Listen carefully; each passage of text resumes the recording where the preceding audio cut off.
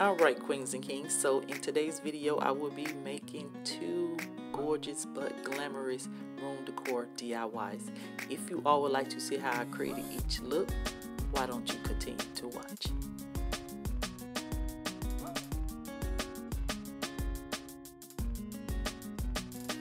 Hey queens and kings.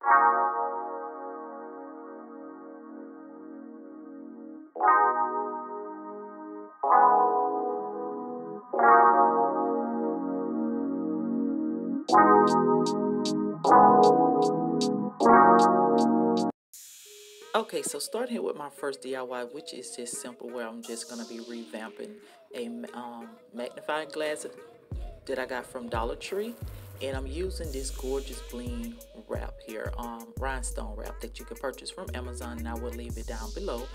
And also one of the Totally Dazzle brooches. And all I'm doing is just covering this magnifying glass up, and just to glamor out, you know, give it something, be a little bit stylish on my books or on my coffee table or anywhere I decide to house it, or whenever I just want to hold it in my hand. So just sitting pretty, most likely. So I'm just gonna actually glue the rhinestone all the way around to cover as much as the black as possible.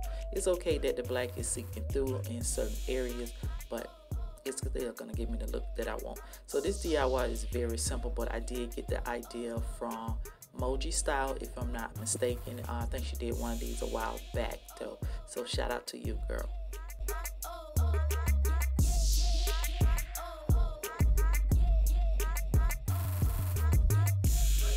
Alright, queens and kings, so here is my Sit and Pretty magnified glass. Isn't she gorgeous? Just so beautiful, simple, and affordable. Okay, queens and kings, so for the last DIY here, this one was a little bit tedious because there's more things to do, but I'm using the 4 of Dollar Tree mirrors. They're little faux crystal wine glasses, a bag of sand, they fix all adhesive, and a box cutter, as well as my hot glue gun and glue stick, and this bling rhinestone wrap. Once again, you can find it at Amazon as well as Hobby Lobby. So what I'm going to do is glue 2 of the mirrors together using hot glue to secure each one. So I will have a set of 2 for the top as well as the bottom for our hourglass. And once I actually secure those together, I'm going to glue the rhinestone around the edge just to seal it, to cover it, and cover it up, you know, basically to hold the gap in between.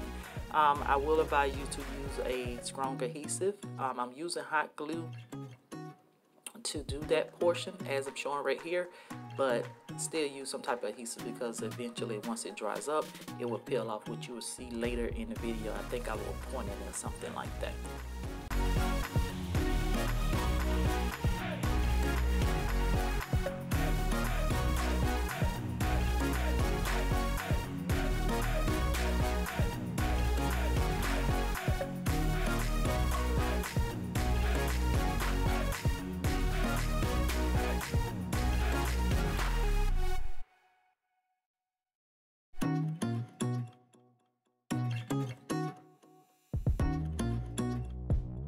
Okay, so this is basically how it look. They look like little risers or so. So I'm just using a towel to clear off some of the hot glue screens, or you know, the spider's web screens that you get from the glue gun.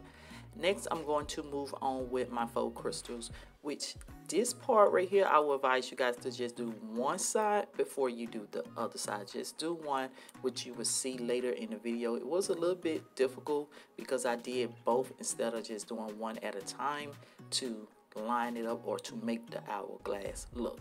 But anyways, here I'm just basically trying to figure out the center and see how flat it is to the surface of the mirror, which they're not. So I'm going to take my little hot knife that I purchased from Hobby Lobby to actually smooth it down, so therefore it can fit flush on top of each one of the risers, which is this little lovely tool here, which I am in love with it. If you don't have one, get one, because honey, it's gonna be a whole lot of crystal being cut around here from the Dollar Tree, like I'm telling you now.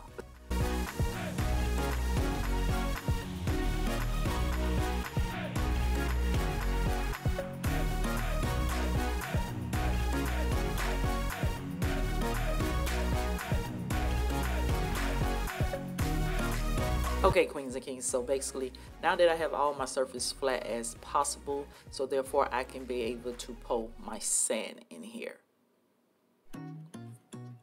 Now I'm gonna make it even, but I advise you not to put too much in each one because you're gonna need the sand to travel from side to side, and if it's too full you won't be able to get the sand to travel from side to side. So if that makes sense, once you have to tip the hourglass over and over.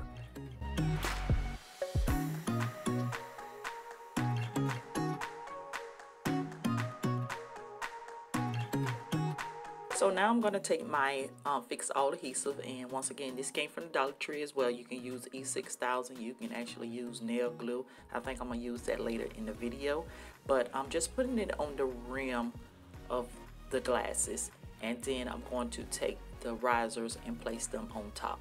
Now this is the part where I was saying you should just do one side before you do the other, because it could be a little tedious, like difficult, like how I'm going to get the sand in here without actually pouring the sand out, but you will see what I actually do later in the video.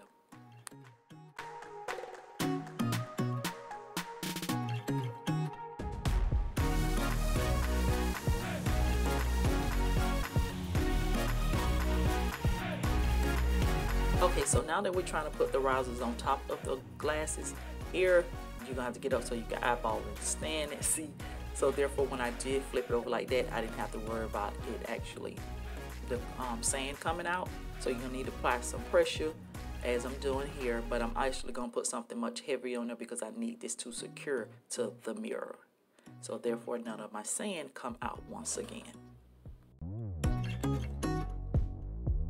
Okay, queens and kings, once you get ready to flip it over, you could leave it like flip down, face down, but I did flip it over, so therefore I could put a heavy book on top of it just to, you know, adhere to the book, to the riser, so therefore it doesn't fall. But I did this, I left it overnight, so I let it dry 24 hours before I move on to the next step, which you always see the different lighting in the video. It actually took me days because I had stopped doing, you know, being a full-time mom and wife and YouTuber.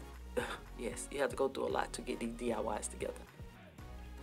Okay, so now this is the next day and later in the day, as you guys can see from the lighting. I'm using some vinegar, and this vinegar actually did come from the Dollar Tree as well. Crazy, huh? But I'm using the vinegar to clear off the glue that you guys see there that had dried up, which is easy to peel off with vinegar.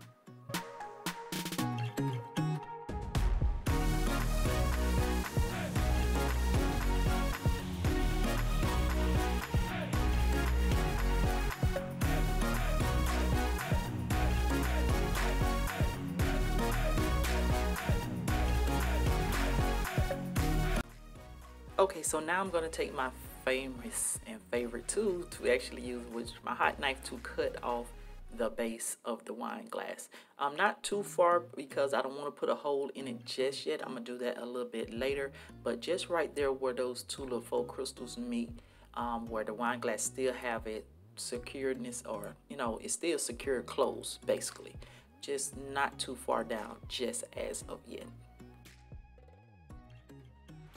All right, queens, so now that we have finished that part, cutting everything down, here I'm showing you guys basically like it is a bead, but it's more like a charm for your hair. I didn't have no clear bead or anything that actually had a hole in it. This was the closest that I could have got to actually what I'm going to use this for. So next up, I'm going to take my little hot knife or whatever you would call it, and this is where I started to place the holes inside of the glasses, as you guys see in here. Sorry that you can't see it too close, but I will give you guys a clip of the holes afterwards, what I have made. And I'm making them big enough so the sand can actually glide through on each end when I be able to flip it over. So basically you see me with the little silver piece here, the little bead, where I'm trying to see if I want to put that directly on top, because that's going to give me the sturdiness that I need for in the middle, but not as just yet that I'm going to put that on there.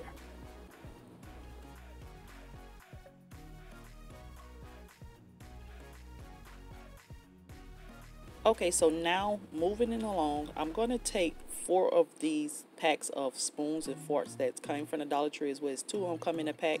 They come as a set as a spoon and a fork, of course. I'm actually going to use the handler end. So as you guys can see, I'm using my little hot knife to cut as close to the top of this spoon here. And also I'm going to do the same thing for the fork. And if I didn't mention, I can't remember. But you're going to need 4 packs of these to create this. And the reason you're going to need 4 pack because they actually not as long as I would need them to support this up to keep it sturdy. So you're going to see me later on use cut another pack, but just the little round end at the part, which is the faux crystal end. Okay, so moving along, now I'm going to start gluing the handles to each side, the corners of the risers. As you guys can see, now I'm using my fix all adhesive glue as well as hot glue, which I would advise you guys at this point here to use like a stronger adhesive glue because Dollar Tree glue did not work as well. I actually went back with some nail glue because that's the only other strong glue that I did have, and the mixture of the nail glue as well with the hot glue does work very well, which was very surprising to me, but it did work out and it gave me that sturdy hold that I really need.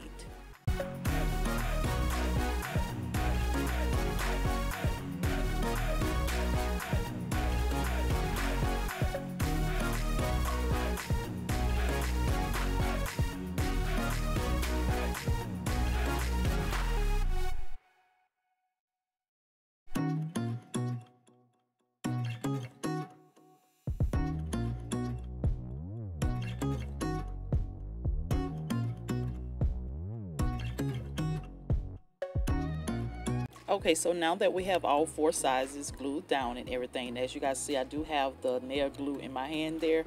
Now, this is the part right here where I was telling you guys earlier, you may want to just do one side with the sand first, but this the trick that I had to do is basically tip them over onto the side, so therefore I can actually connect them together, because I wasn't going to be able to pull it on directly over top because the sand was going to pour out, so that's prevent me from pouring the sand out.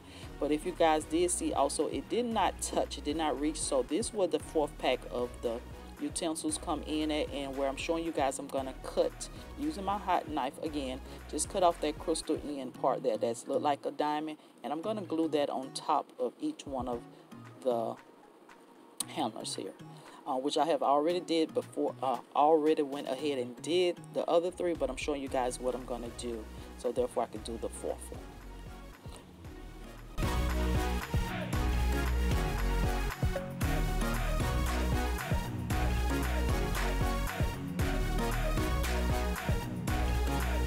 Okay, so now that we have that off here and where I'm showing you guys, I'm going to use some hot glue in a mixture of the nail glue to secure this. Now you see how loosened that was. I had to go back with the nail glue to secure the handles to the base or the riser. Now as you guys see, I'm putting the nail glue and then the hot glue. Now this holds very well. It works wonders. So that was very surprising to me once again. So now that I have placed them on there, now it will be able to reach or touch the opposite end of the hourglass. So I'm liking this so far. What you guys like? I really like this. It's so pretty.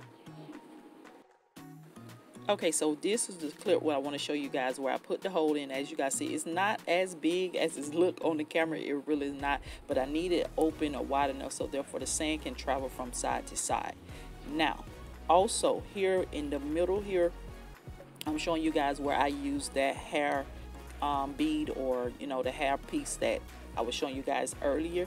I am using 2, and I noticed I had to use 2. This is actually going to give me the sturdy hole for where the sand can travel freely without actually clogging up or anything like that. So what I did was open it up. As you guys can see, it's just like a hair charm, basically. That's what it is, because once again I did not have a bead. So with the hair charm, one side I glue one on one side of the hourglass, and then I'm gonna actually, when I get ready to connect it, then I'm gonna glue the second piece on, where I'm about to show you guys right now. So now as you guys see, I'm actually securing some more of the rhinestone wrap around the edge because it came a little within all the moving and turning and everything that I was doing. Now we're gonna flip it over to the side, and then we're going to connect them together. And how I'm going to do that, I'm actually just going to use hot glue at this moment to connect them together. Then I will go back and use the nail glue. So once I line it all up, then I will apply the hot glue.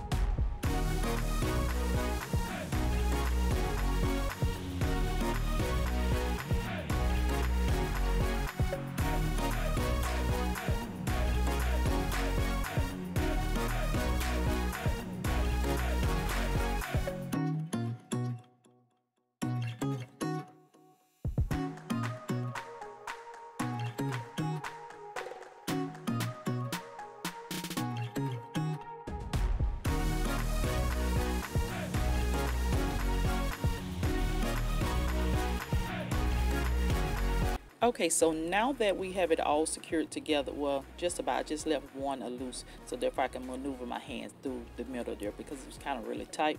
But as you guys see, I did place some glue down in the middle, and now I'm going to put that other hair piece on there. I'm not even sure what to call it, charm. I'm going to say charm.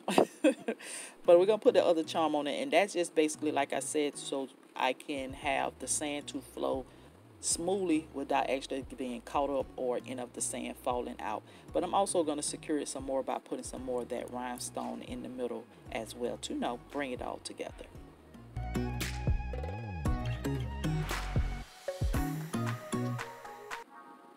All right, queens and kings. Now tell me you guys don't love this. I mean, I love this. It's so beautiful. It turned out exactly how I envisioned. I had this idea in my mind for a minute. Ever since these glasses came out, I had it in my mind, but I just wasn't sure how I was going to get it all together. But I'm happy how it all turned out, as well as the magnified glass there. It looks so gorgeous on the coffee table, like a beautiful statement piece. Like, you cannot find this unique piece nowhere else.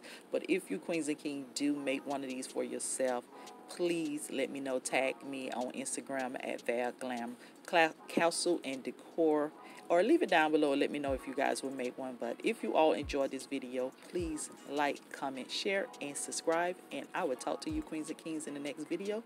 You guys always continue to be royal.